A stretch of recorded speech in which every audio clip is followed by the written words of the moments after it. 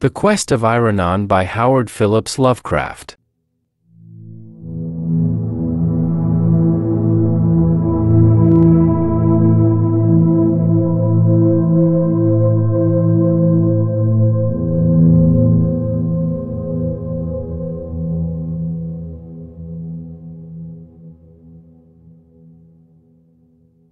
Into the granite city of Teloth wandered the youth, vine-crowned, his yellow hair glistening with myrrh and his purple robe torn with briars of the mountain Sidrak that lies across the antique bridge of stone. The men of Teloth are dark and stern, and dwell in square houses, and with frowns they asked the stranger whence he had come and what were his name and fortune. So the youth answered, I am Iranon, and come from Aira, a far city that I recall only dimly but seek to find again.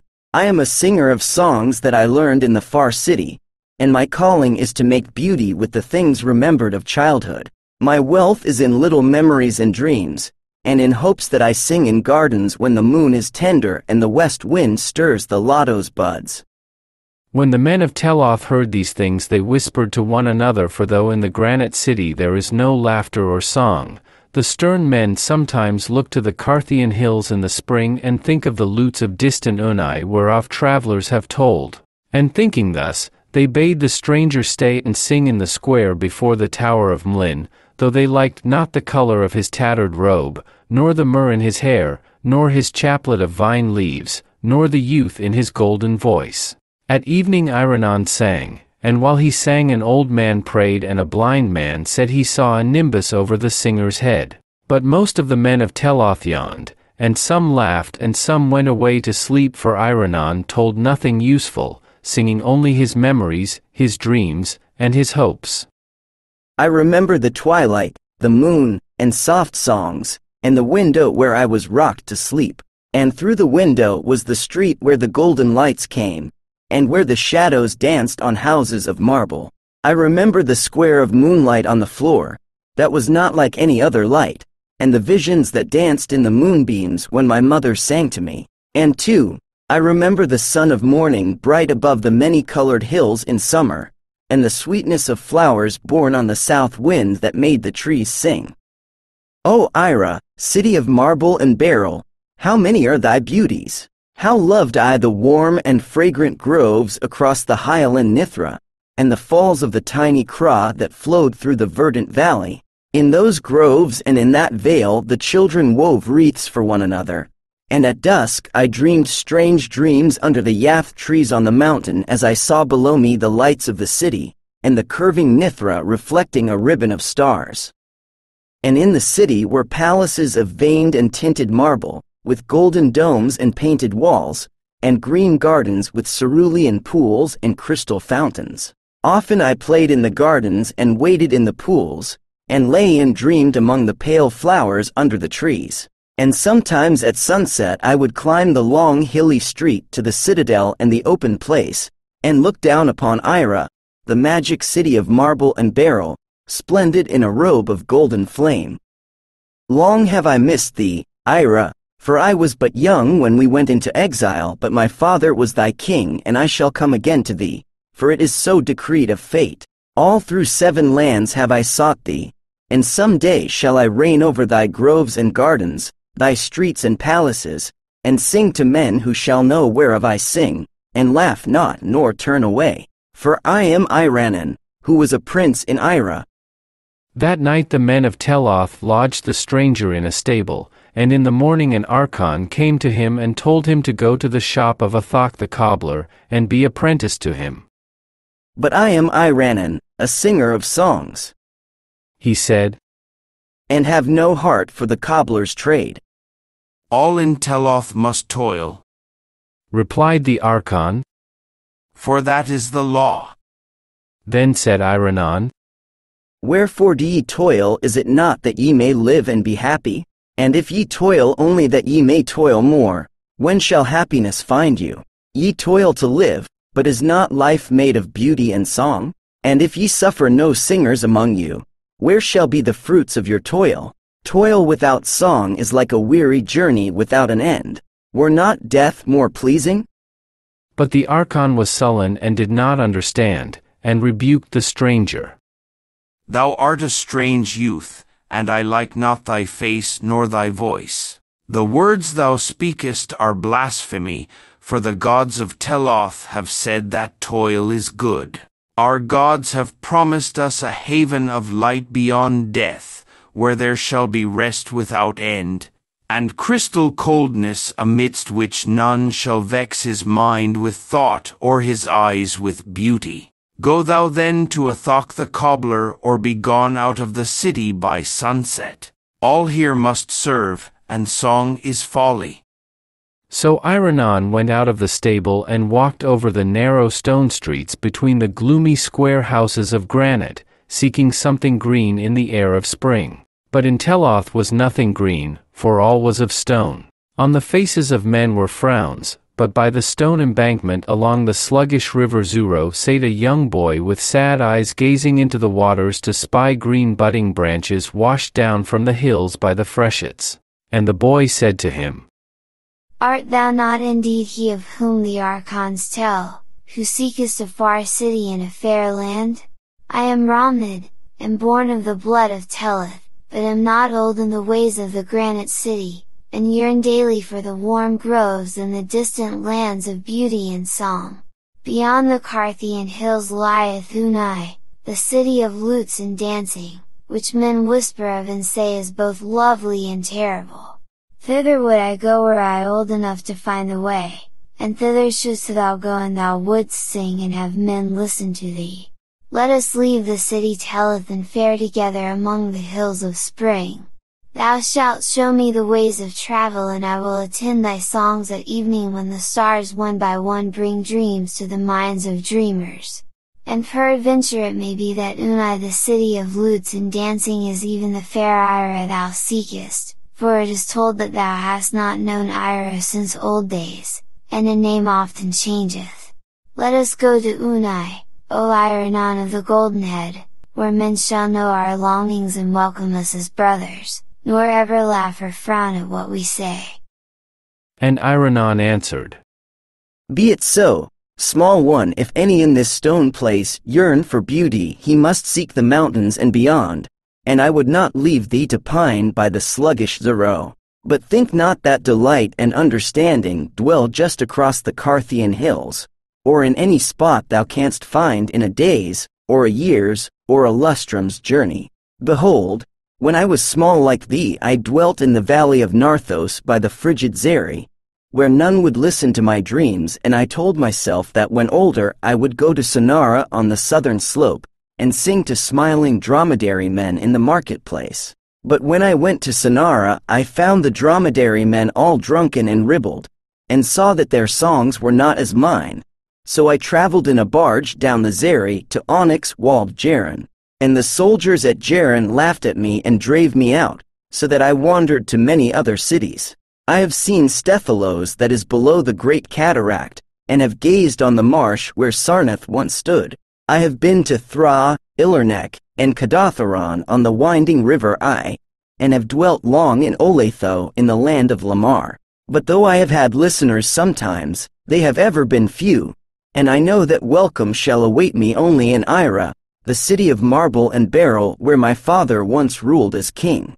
So for Aira shall we seek, though it were well to visit distant and lute-blessed Unai across the Carthian hills, which may indeed be Aira, though I think not.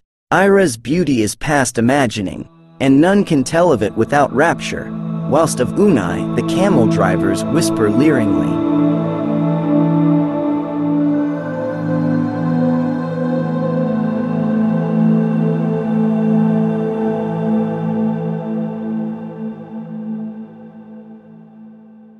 At the sunset Iranon and small Ramnad went forth from Teloth, and for long wandered amidst the green hills and cool forests. The way was rough and obscure, and never did they seem nearer to Unai the city of lutes and dancing, but in the dusk as the stars came out Iranon would sing of Aira and its beauties, and Ramnad would listen, so that they were both happy after a fashion. They ate plentifully of fruit and red berries, and marked not the passing of time, but many years must have slipped away. Small Ramnad was now not so small, and spoke deeply instead of shrilly, though Iranon was always the same, and decked his golden hair with vines and fragrant resins found in the woods. So it came to pass one day that Ramnod seemed older than Iranon, though he had been very small when Iranon had found him watching for green budding branches in Teloth beside the sluggish stone-banked Zuro. Then one night when the moon was full the travelers came to a mountain crest and looked down upon the myriad lights of Unai. Peasants had told them they were near, and Iranon knew that this was not his native city of Aira. The lights of Unai were not like those of Aira, for they were harsh and glaring, while the lights of Aira shine as softly and magically as shone the moonlight on the floor by the window where Iranon's mother once rocked him to sleep with song. But Unai was a city of lutes and dancing, so Iranon and Ramnod went down the steep slope that they might find men to whom songs and dreams would bring pleasure. And when they were come into the town they found rose-wreathed revelers bound from house to house and leaning from windows and balconies, who listened to the songs of Iranon and tossed him flowers and applauded when he was done. Then for a moment did Iranon believe he had found those who thought and felt even as he, though the town was not an hundredth as fair as Aira. When dawn came Iranon looked about with dismay, for the domes of Unai were not golden in the sun, but grey and dismal, and the men of Unai were pale with revelling and dull with wine, and unlike the radiant men of Aira. But because the people had thrown him blossoms and acclaimed his songs Iranon stayed on, and with him Ramnod, who liked the revelry of the town and wore in his dark hair roses and myrtle. Often at night Iranon sang to the revelers, but he was always as before, crowned only with the vine of the mountains and remembering the marble streets of Aira and the Highland Nithra. In the frescoed halls of the monarch did he sing, upon a crystal dais raised over a floor that was a mirror, and as he sang he brought pictures to his hearers till the floor seemed to reflect old, beautiful, and half-remembered things instead of the wine-reddened feasters who pelted him with roses. And the king bade him put away his tattered purple, and clothed him in satin and cloth of gold, with rings of green jade and bracelets of tinted ivory, and lodged him in a gilded and tapestried chamber on a bed of sweet carven wood with canopies and coverlets of flower-embroidered silk. Thus dwelt Iranon in Unai, the city of lutes and dancing. It is not known how long Iranon tarried in Unai, but one day the king brought to the palace some wild whirling dancers from the Lyranian desert, and dusky flute players from Drinan in the east, and after that the revelers threw their roses not so much at Iranon as at the dancers and the flute players. And day by day that Ramnod, who had been a small boy in granite Teloth, grew coarser and redder with wine, till he dreamed less and less, and listened with less delight to the songs of Iranon. But though Iranon was sad he ceased not to sing, and at evening told again his dreams of Aira, the city of marble and beryl. Then one night the red and fattened Ramnod snorted heavily amidst the poppied silks of his banquet couch and died writhing, whilst Iranon, pale and slender, sang to himself in a far corner. And when Iranon had wept over the grave of Ramnod and strewn it with green budding branches, such as Ramnod used to love, he put aside his silks and gauds and went forgotten out of Unai, the city of lutes and dancing, clad only in the ragged purple in which he had come, and garlanded with fresh vines from the mountains. Into the sunset wandered Iranon, seeking still for his native land and for men who would understand and cherish his songs and dreams. In all the cities of Cydathria and in the lands beyond the Nazic desert gay-faced children laughed at his olden songs and tattered robe of purple, but Iranon stayed ever young, and wore wreaths upon his golden head whilst he sang of Aira, delight of the past and hope of the future. So came he one night to the squalid cot of an antique shepherd, bent and dirty, who kept lean flocks on a stony slope above a quicksand marsh. To this man Iranon spoke, as to so many others. Canst thou tell me where I may find Aira, the city of marble and beryl, where flows the Highland Nithra and where the falls of the tiny Craw sing to verdant valleys and hills forested with yath trees?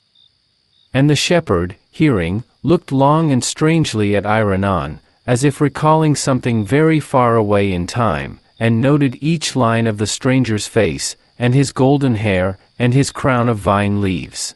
But he was old, and shook his head as he replied, O stranger, I have indeed heard the name of Aira, and the other names thou hast spoken, but they come to me from afar down the waste of long years. I heard them in my youth from the lips of a playmate, a beggar's boy given to strange dreams, who would weave long tales about the moon and the flowers and the west wind.